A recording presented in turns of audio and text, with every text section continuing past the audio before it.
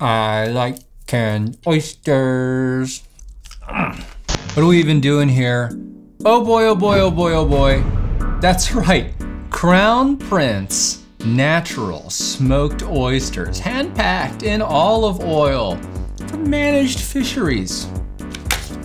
I've been looking forward to this.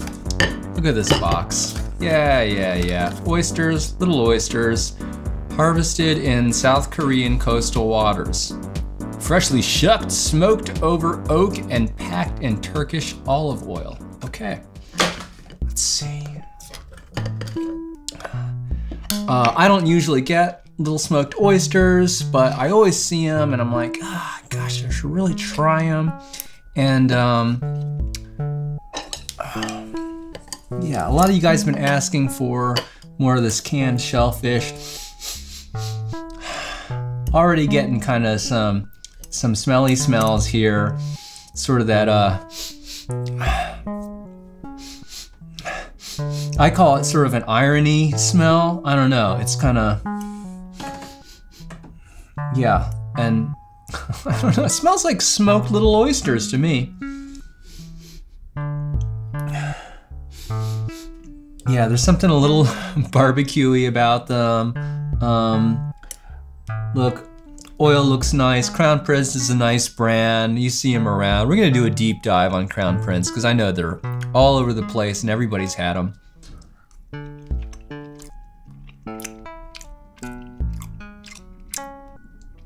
Okay, except for the chewier parts, very homogeneous texture, kind of mushy.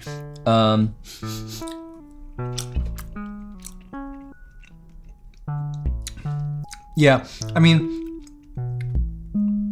you know, nothing like eating a fresh oyster, you know, fresh raw oyster or fresh steamed oysters. You know, that's what I really like having.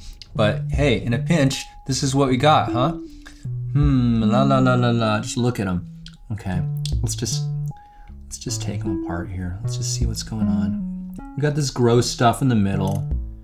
Yeah. I don't know what that is. Is that like their last meal or something? If you know, just keep it to yourself. Okay, so these kinds of oysters, this is cracker food here. Yeah. And what kind of cracker am I gonna have? Saltines, good old saltine crackers. They take me back. I don't really eat sardines off of saltines,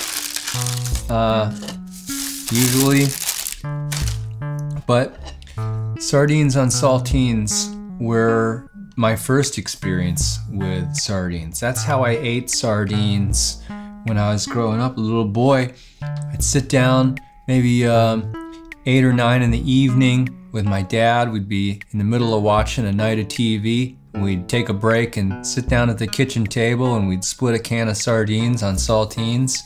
I can't remember what kind of brand, probably Brunswick or, you know, Bumblebee or King Oscar or something like that. But man, those are the memories that, you know, whatever. Probably one of the last things I'll ever think about, you know? But I'm gonna put a couple of these guys on here and we're gonna see what this crunch does for the kind of canny texture of these oysters.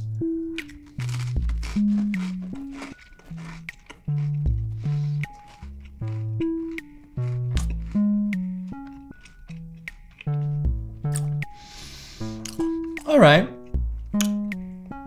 it doesn't hurt, adds a little salt. Maybe that's still kind of a lot of oyster action for one cracker.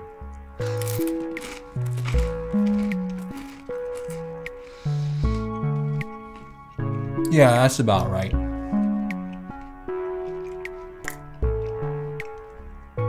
And how many of these do you get in a can? Anybody keeping count how many I've eaten already? I don't know, but you take that many oysters and this many crackers and a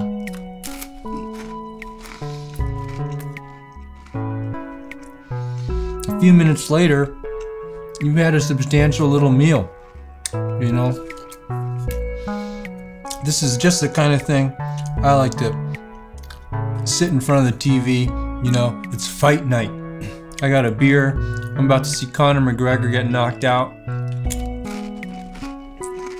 What a nice little snack. Now that I've enjoyed these for what they are, I'm gonna be real with y'all. These aren't so hot, man. I'm not gonna get these again. I'm gonna keep an open mind about what a canned smoked oyster can be, but these are a little mushed out. The smokiness is okay. I think it's doing its job to give you something to kind of think about. Might be time to explore some of the more serious offerings from the conservus culture, if you know what I mean. But I don't know, not a bad start to our little canned oyster journey, huh? Thanks for watching. See you next time. Bye-bye.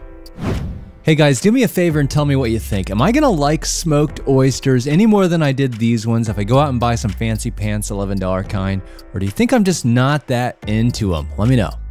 Bye-bye.